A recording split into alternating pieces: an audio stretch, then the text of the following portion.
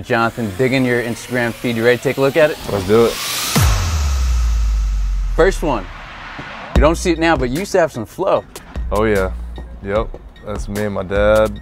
Sometime in college for sure. Got a little lettuce on the head. Yeah. Did you keep that all throughout college? Yeah, man. When I got to college, I just decided I wanted to grow my hair out and let it grow for a couple of years. Kind of looked like a hockey player, or you could like pull off like a football player look right here. Yeah, man. I probably, you know, could have lost a few pounds there, but yeah, that was me and my wife up in the mountains in Gatlinburg, hanging out. Is that the look that she first met you in? No, man. I was in high school. I was like shaved head all the way. I just real short hair. Got to college, decided to grow it out. This next one, this is like Kenny Powers in a photograph right here. Kenny Powers, yeah, man. That's college stuff, but that's pretty cool. Somebody actually sent me that picture, so I put it up. Yeah, I like the caption that you had too. It said America. America, baby. Kenny Powers.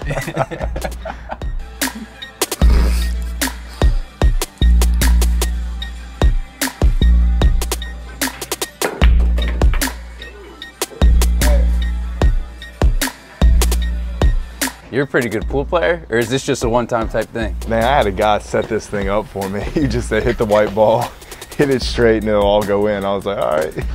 Is that like one of the things that you did during college, kind of like pool and like just kick it with the team? Yeah, me and a couple of my buddies went down to the pool hall a lot and just kicked it down there. So do you think that you could do this today if you were to try, without your boy being there? No chance. No? No chance. I mean, I can play pool all right, but I couldn't do that trick shot. So you're from Mississippi. You go fishing a lot? I go fishing all the time. Actually, I was on a bachelor party there, and we rented a couple of airboats and went down there and went bow fishing. So you got this with a bow, not even a reel? Yeah, shot that with a bow. And this was actually down in New Orleans? That was, yeah, south of New Orleans, down in, I think we were in Venice. Have you ever like tried catching crawdads or anything like that, or crawfish? Not catching them, but I like eating them for sure. Yeah, those are good, right? Yeah. Better than crabs? Oh yeah, Yeah. 10 times. Easier to open. Much easier, much more flavor. Speaking of food, this was even before you got married to your wife, but she gave you a nice little Easter gift. Are these all your favorite things still? That's it, my little Yeti koozie in the back. Hey. That's it, that's my favorite stuff. Then you guys eventually got married, and for your wedding you had posted this. This was Lumberland, a bat mug, and all your boys got one.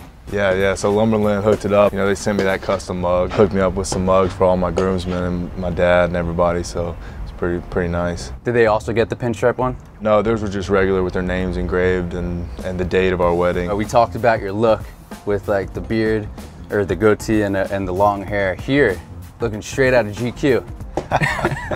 Yeah, man, my wife made me clean shave before the wedding.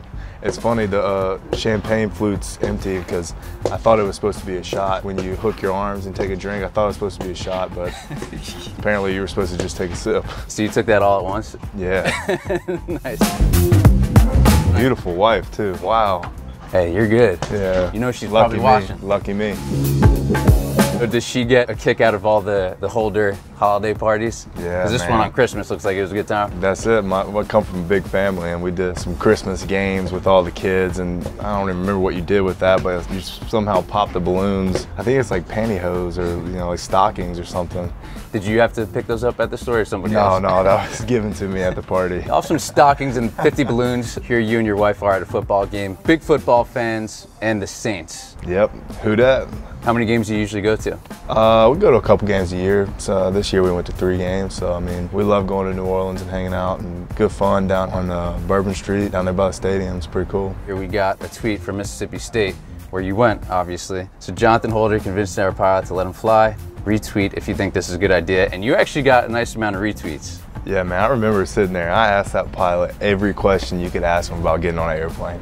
Anything I wanted to know, he was there and he answered it for us. And that was a pretty good conversation. So at any point did he kind of look at you being like, is this dude about to ask me if I could fly the plane? Oh, he was definitely thinking it. I mean, I had drilled him with questions, 1,000 questions for sure. The benchmark. Bow, bow, bang, bang. It's the Slim Mossy. Lefty tat, tat. The benchmark. Bow, bow, you ain't scared of me. You were not rapping in this video, but the bench mob, you were flexing like Rick Ross out of Hustling on this one. Yeah, man, that was pretty good. Good college days. Me and you know, a couple of my buddies from college. Jacob Lingren was probably the headliner there. Man, we're just having a good time and goofing off a little bit. Easy-E, Evan Mitchell, man, he can rap, and Slim Hossey, Ross Mitchell, yeah. They were the captains of the Bench Mob, so they were the headliners. Does anybody ever bring this up? Oh yeah, man, I've seen that video a million times. A lot of people can't believe how much hair I had in it. Good times. Does it ever get old? Nah, man, it's fun. All for good fun. So when it comes to Instagram, what's your favorite part about it, and what do you enjoy most? I like Instagram because, you know, obviously pictures. You get to see what's going on in someone's life and actually get a visual. I don't post much, but when I do, usually it's pretty important to me, and I let people, you know, see what's going on in my life. And now it's time for the plug. Why should they follow you? I think you should follow me because I won't blow your timeline up. But, you know, when I put something up, it's usually pretty important. It's quality. Quality.